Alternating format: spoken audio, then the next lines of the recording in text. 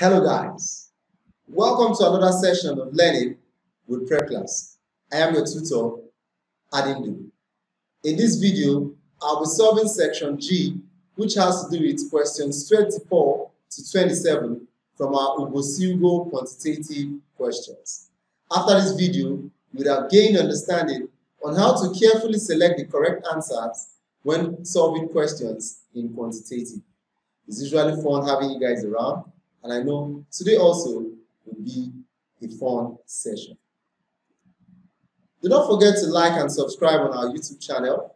You can go the extra mile of leaving a comment so we can communicate for effective learning. Without further ado, let's zoom in. Now, as said earlier on, we'll be solving section G, and this is a sample which will guide us through answering questions 24 to 27. Now, let's have a clear understanding on what this sample is telling us. If you look at this, we have a bracket having numbers 1, 1, 2, 3, plus another one having 2, 2, 3, 4, and the third one equal to 3, 3, 5, 7. So we need to come to an understanding how we got this answer, because only then can we be able to solve questions 24 to 27. So first, we're going to be using a trial and error method to get our answer established. So I would assume that 1 plus 2 gave us 3 here. That looks correct. Yes, 1 plus 2 gave us 3. So I can also say 1 plus this 2 gave us 3. That's why we have 3, 3 in this bracket. So I can also come here and say 2 plus 3 gave us 5, and 3 plus 4 gave us 7. So I think this is true.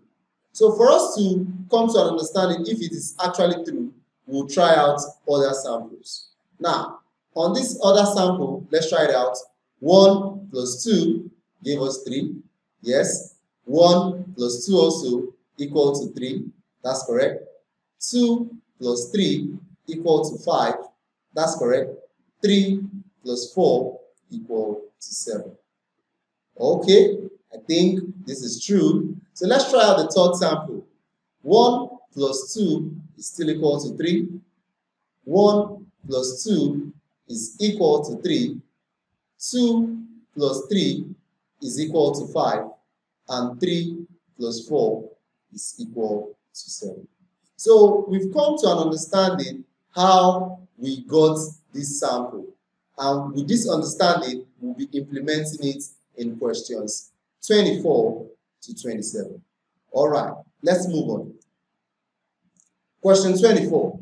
So we have these two brackets, and we have the third bracket, but we have an empty space here which we need to fill in. So using the understanding we gained from our sample, we said the first one plus the first one will give us equal to this first one. So 1 plus 2 is equal to 3. So 1 plus 2 should be equal to 3. So our answer here should be equal to 3. Let's check it out. So you can see it, 1 plus 2 is equal to 3. And this will be our answer. To test others, 1 plus 2 is still equal to 3. 1 plus 2 is still equal to 3. So the correct answer is 1 plus 2 equal to 3. So this box, 3, would be our answer here. Let's check it out. Question 24, option A, 3 is our answer. Let's look at the next question. Now, we also have question 25 here, and we have an empty box to fill in.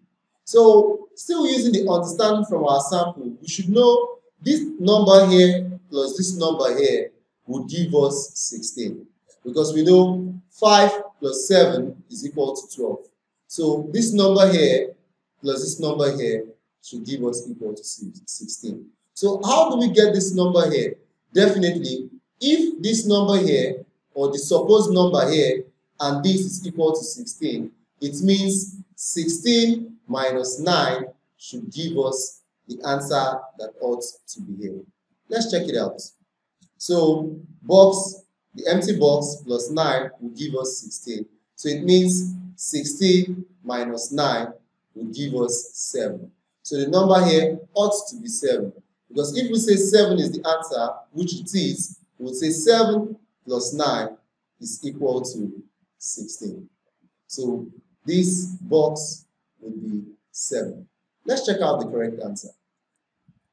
Question 25, option B, 7 is our correct answer. All right, let's move on to the next one. Question 26. Now, we have an empty space here which we need to fill, a box here which we need to fill, and going by the understanding we've gained, we know 7 plus 1 will give us equal to 8, 2 plus 4 will give us equal to 6, so 1 plus 5 would give us the answer here. So let's check out our answer. So 1 plus 5 will give us 6. So 6 will be our answer because 3 plus 3 give us 6. So to find this answer here, it's going to be 1 plus 5, which is equal to 6. All right, let's check out the correct answer. So option E, 6 is our correct answer. All right, question 27. So we have an empty space here, a box here in which we are going to fill the answer, and we know going by the understanding we gained from the sample, it will be 11 plus 6 equal to 17, 2 plus 5 equal to 7, 5 plus 7 equal to 12. So 1 plus what will give us equal to 29.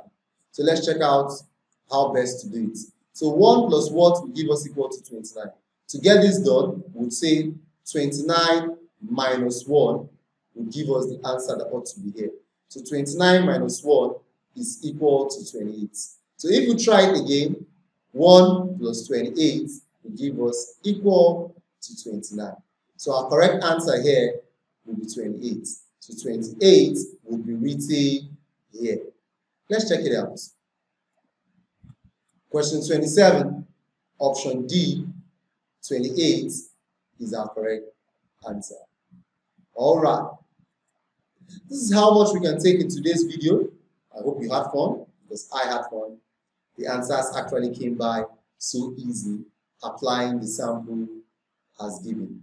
So I'm using this timeout to ask us to join our WhatsApp group where we can get updates about more videos, and we can also comment on the previous videos we've seen.